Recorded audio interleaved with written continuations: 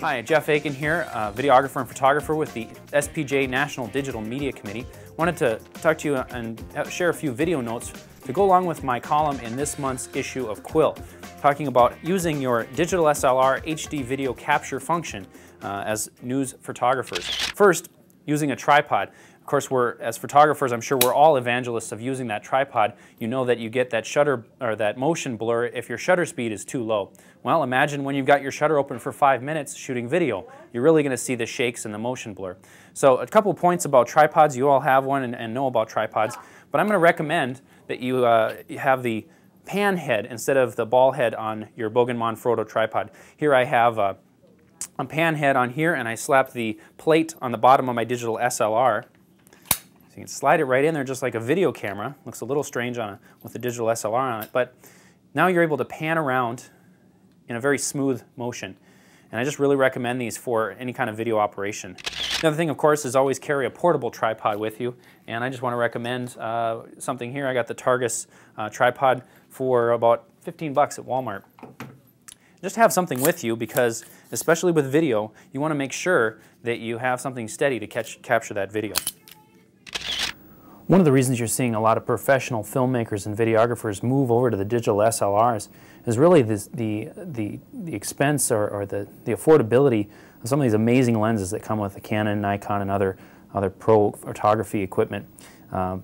It's that lens that allows them to have that short depth of field that really adds that professional touch to their video. To pay for something like that and have a short, shallow depth of field on a studio or film camera is quite expensive. But digital SLRs make that price a little more affordable, and they shoot great HD video. I have the Nikon D300S here, and I just want to show you, when you turn the live view mode on and prepare to capture some video, you can see that if you're moving around and you've got a different light source, you might see here that it's kind of flickering. The exposure will change depending on where that center exposure node is. And it just tells you, it's the computer and the camera is trying to figure out what to expose. And it's set on auto. And that can be pretty distracting if you're videotaping something and you're moving around and that exposure is just automatically shifting on you. You definitely don't want that to happen. So figure out with your camera, I'm going to show you here on the D300S, that you can just go ahead and hit that auto exposure lock button. What you want to do is you find a good exposure with the auto mode, hit a lock when you're happy with it, and then now when I move around, there's no flickering.